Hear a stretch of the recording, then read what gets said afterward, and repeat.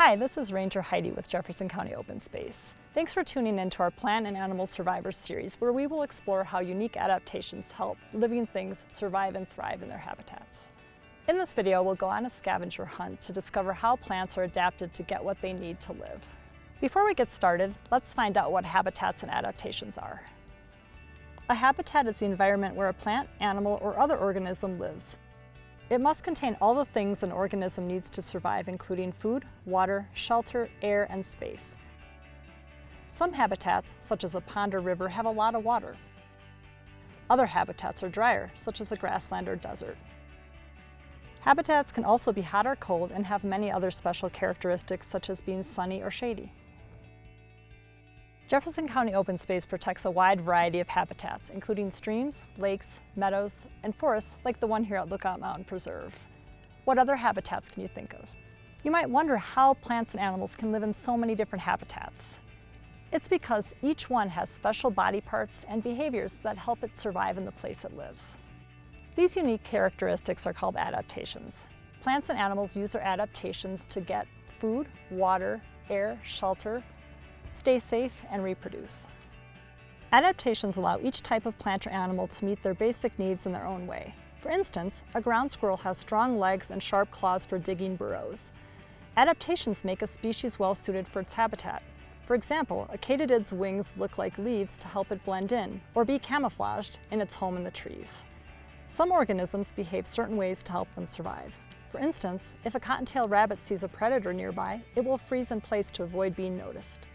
These are just a few examples of how unique adaptations help living things survive and thrive in their habitats.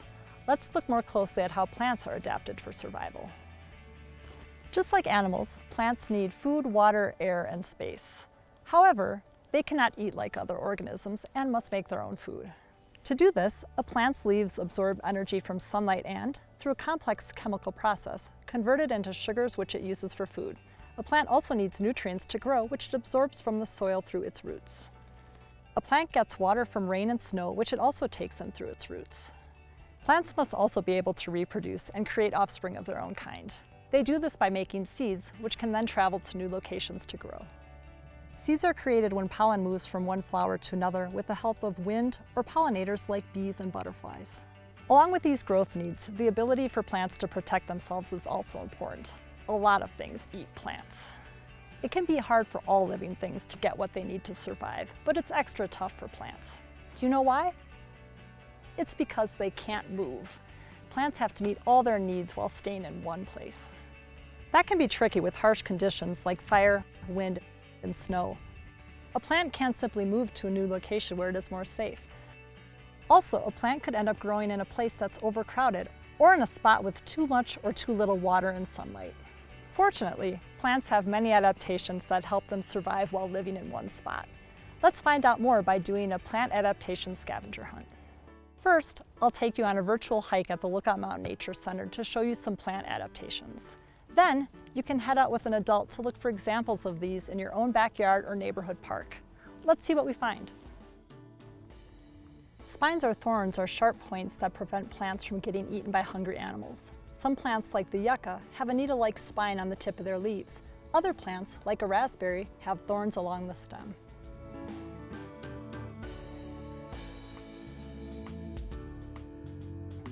Showy, colorful flowers catch the attention of pollinators. When butterflies, moths, bees, and hummingbirds visit the flowers for food, they transport pollen so seeds can be made.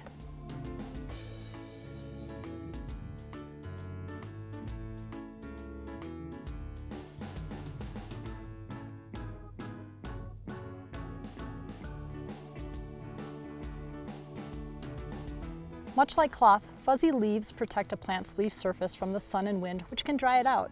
Many animals also don't like eating fuzzy leaves.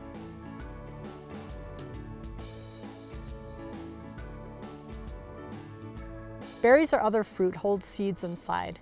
These seeds can move to a new area for growing when they're eaten by an animal, carried in its stomach, and pooped out in a different spot.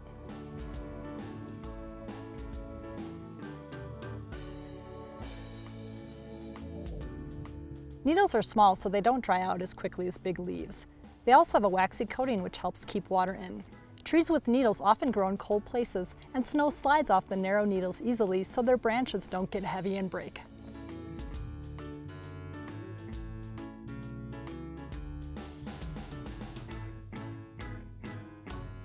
Seeds protected in a hard cone or shell are less likely to be eaten by most animals. However, some animals, like squirrels, have sharp teeth to chew through these coverings.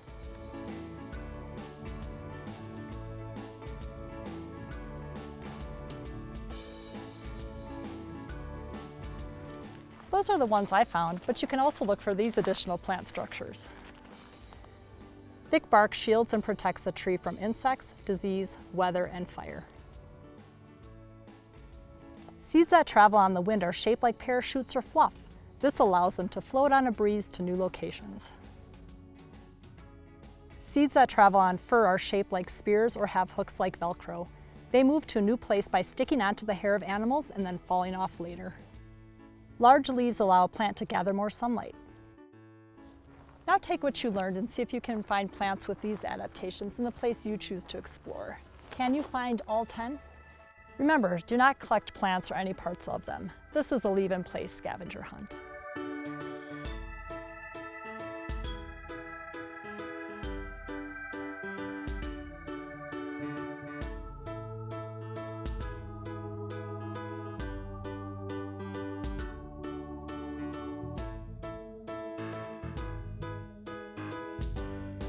As you find a plant with each adaptation, think about how that structure helps the plant survive and thrive. What basic need does it help the plant meet? I hope you have a successful scavenger hunt and discover many types of plants. Having a wide variety of plants in nature is important. Many animals eat plants and also use them for shelter and cover. If plants die because they can't meet their basic needs, the animals that depend on them will also be affected. While on your scavenger hunt today, think about the actions you can take to make sure a wide variety of plants continue to survive out in nature. One easy way to have a positive impact is to not pick plants or flowers in parks or other wild places. By leaving them grow, they can make seeds for future plants. Also, many animals, including pollinators, need the plants for food. By not picking them, we can keep habitats healthy for wildlife. On behalf of Jefferson County Open Space, I want to thank you for joining us for this video. I hope you had fun exploring nature and discovering the incredible ways plants and animals are uniquely adapted to survive and thrive in their habitats.